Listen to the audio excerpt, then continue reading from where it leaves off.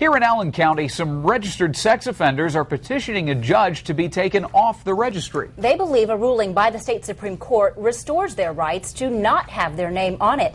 As News Channel 15's Megan Stemble reports from Studio 15, this ruling is creating a lot of work for local judges.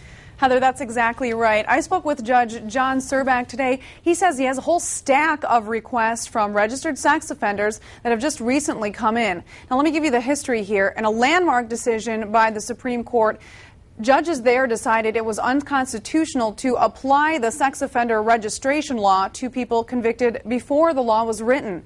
An offender must petition the court to be removed from the list. So far, several in Allen County have done so. Judge John Serbak says for as black and white as this whole situation seems to be, each case is really looked at critically by judges and also by the prosecuting attorney's office. We don't necessarily have a quick answer to every situation, any more than we have a quick answer to every situation that arises in the courtroom.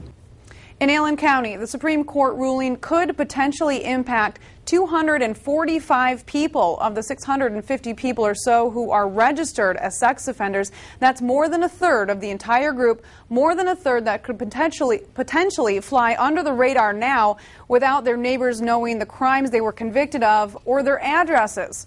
Tonight on News Channel 15 at 6, you will meet a convicted offender that is going through the process right now of getting off the registry. Hear why he says the registry is more punishment for the families of offenders than it is to the offenders themselves.